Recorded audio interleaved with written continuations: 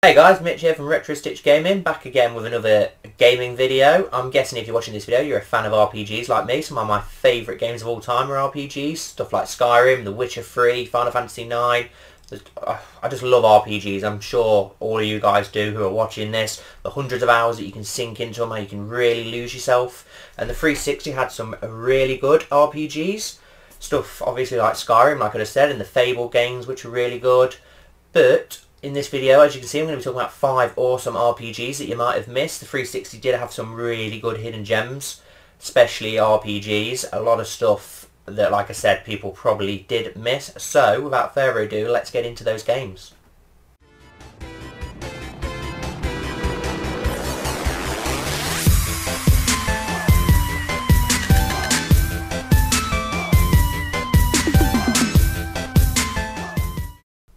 First up, we have The Witcher 2, Assassins of Kings. I'm pretty sure every man and his dog has heard of The Witcher 3, The Wild Hunt. One of the best games ever, in my opinion. Won numerous awards the year it came out. But a lot of people hadn't actually heard of the series before that. And obviously this is the game that came before for the Xbox 360. You could also play it on PC. After completing The Witcher 3, I sunk hundreds and hundreds of hours into that. Did all the DLCs, I could not stop playing it, and I just didn't know what to do with myself once I finished it, and I just wanted more of that story and that world. So I instantly went out and bought this game and sunk numerous hours into this one as well. It's a brilliant game. Obviously it's not going to be as good as The Witcher 3 because that's a lot newer in gameplay and stuff, but it holds up really well and it's a really solid and decent game. And yeah, I sunk loads of hours into this one as well, and then the first game's really good, and I also then went and read the books because I just loved this series so much. So if you did miss out on these previous games, they are still definitely worth going back to and playing. You obviously play as Geralt of Rivia, one of the few remaining witches in this world, which are basically monster hunters for hire for anyone who didn't know. The game takes place almost immediately after the first game, and an assassin is taking out many of the kings from the different northern kingdoms, and Geralt is wrongly accused of being a kingslayer and must track down the true assassin to prove his innocence. The game takes place over a number of different locations and can have various different events and outcomes depending on the choices you make throughout the game. It has a really good combat system in our opinion, as well as all of Geralt's awesome abilities and potions. It's a really nice looking game and a great experience. If you enjoyed The Witcher 3, this game is definitely worth going back to for a playthrough. And even without the amazing third game, this would still stand on its own as a very solid and enjoyable RPG. Next up we have Lost Odyssey. This is more of a traditional styled like JRPG, all turn-based battle systems, and the levelling up's all very similar to that sort of thing. It's made by the people who made some of the Final Fantasy games as well, so you know you're going to get a good RPG if it's made by them. Never really hear people talk about this game, which is such a shame as it's really good. It's got 4 discs as well to this game, so it's a really long game. It's really fun. The graphics look really beautiful, great visuals, great soundtrack, great battle system. It can be picked up for next to nothing, and it's definitely worth checking out, guys, if you've not played it. The story follows Cain, one of a select group of immortals who have lost their memories. The game features many staples of the genre, such as turn-based battle systems and random encounters. The game is set in a world in which a magical industrial revolution is taking place. While magic has always existed before, it's suddenly become much more powerful in the last 30 years or so, building up to the start of the game, which has affected society greatly. Whilst before only a select few could use magic, now, because of the magic increase, 2 great nations have used it to create new and powerful weapons of mass destruction. Like we said before, if you love classic JRPGs, then this game is 100% worth checking out and can be picked up really cheaply nowadays. Next up we have Kingdom of Amalur: The Reckoning.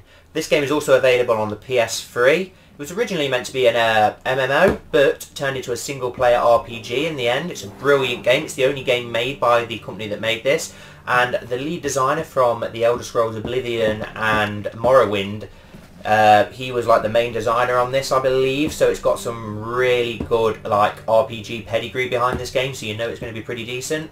You can sink hundreds of hours into this, and yeah, I definitely recommend picking this up. It's also like really cheap. You can get it for next to nothing, just like near enough every game on this list. As the game begins, you discover that you were recently killed, and that you are the first person to have been successfully resurrected by a contraption known as the Well of Souls. The game features 5 distinct regions, 4 playable races, Noble Human, Dark Elf, Light Elf and Nomadic Humans, and 3 classes with 22 abilities per tree. A big difference from most RPGs is that you start almost classless, so you can sculpt your very own unique class. The combat system works based on timing of button presses, similar to action RPGs with occasional quick time events, similar to what you find in God of War. The style is like a mix of God of War and Oblivion. Unfortunately, the company that made the game didn't make any others after filing for bankruptcy. The game's really cool with loads and loads of hours of gameplay and is another cheap game to pick up. Now is such a great time to collect for the 360 with so many amazing games being available for next to nothing. Next up we have Blue Dragon, another Xbox 360 exclusive. It's a really classic style JRPG and has some really nice and charming anime style graphics that we absolutely love. It feels like a callback or a love note to classic JRPGs, the sort of thing you would have found on the PS1 or the SNES, some of those really epic games. Reminds me like visually wise of something like Chrono Trigger, something like that. But yeah, this is definitely worth checking out. And it'd be a great place to start for someone who's not played many RPGs in my opinion. Taking place in a fictional open world environment, the story focuses on 5 friends as they travel across the world to confront Nene, the evil ruler of the Grand Kingdom.